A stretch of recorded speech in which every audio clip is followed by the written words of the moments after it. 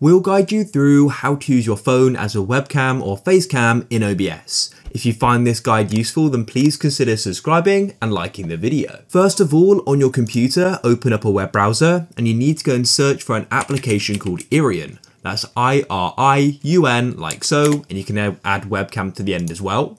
Then make sure you go to GuideRealm.com and you can then click on Webcam for Windows, just here. After you've downloaded it, open up your File Explorer and find the installer, double click on it, you'll get a Windows security pop-up. I can't go and record that, and make sure you read through the license agreement. I already have, so I'll go and press next there, and you can then go and install it. After it's finished installing, you can go and select Start GuideRealm Webcam Server, click on Finish, and it should then go and launch, just like so. And if you want to launch it again in the future, then all you need to do is go and double click on it. Now come onto your phone. You could use an iPhone or an Android, it doesn't matter, and go and open up the App Store. And what you want to do is go and search for GuideRealm Webcam, just like we did on our computer, and you can then go and download it. After it's finished downloading, then all you need to do is then go and click on Open, just like this, and it should go and open up.